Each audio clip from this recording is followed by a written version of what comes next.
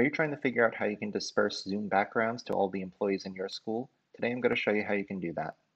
My name is Tom Kalinowski. I'm the Director of Technology and Operations at Colonial Intermediate Unit 20. Today is March 2nd, 2021. This is Tech Tips episode number 82. So if you're looking to make a bunch of Zoom backgrounds available to your school population, whether it be staff or students, there's an easy way for you to do that. If you're an administrator on Zoom, go to zoom.us, go ahead and click on My Account, then click on Account Management, and then Account Settings.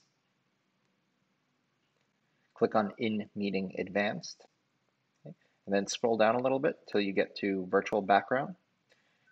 Here you'll see a checkbox that allows you to enable or disable virtual backgrounds altogether. In this case, we want to enable that. And then Manage Virtual Backgrounds. This is what we're looking for here. So all you need to do is click on Manage Virtual Backgrounds. You can see here that I've added some already, but if you needed to add more, you could go ahead and just click on Choose Files. And then you can click on the links to your backgrounds that you've created. And that's it. Then you'll go ahead and click on Done. And then those backgrounds will now be available for your users.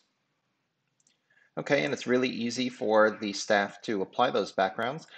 When you're in the Zoom client, you want to make sure that you're logged in. You can verify that by clicking this icon in the top right-hand corner and making sure your email address is there.